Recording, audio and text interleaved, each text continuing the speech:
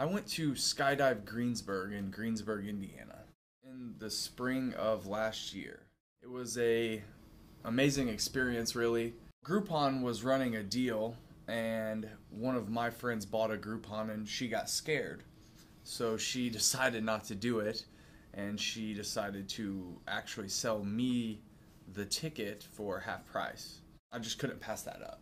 The drive is a little intimidating though, because the whole time you're just sitting there thinking, I am going to jump out of an airplane later. The anticipation is definitely difficult to deal with, but once you get suited up and into the airplane, you don't have that much time to actually be nervous. Really, they strap you in. All of a sudden, you're up in the air. They open the door, and you're out and back on the ground. So it all happens really fast. When I was in the plane, I was just like, holy crap, I'm really gonna do it. And it's something that I've wanted to do for a while, but actually making that step to doing it is a big deal.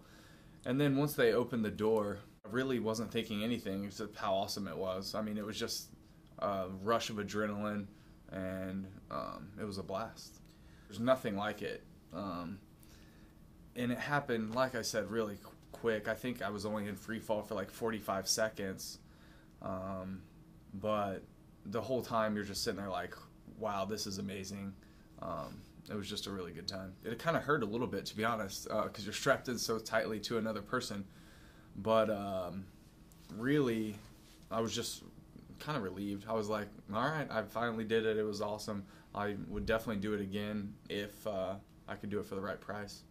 I think I would have done it alone, but I enjoyed having someone there. I mean, just like with anything else that you do, it's more fun when you have friends that you can share it with.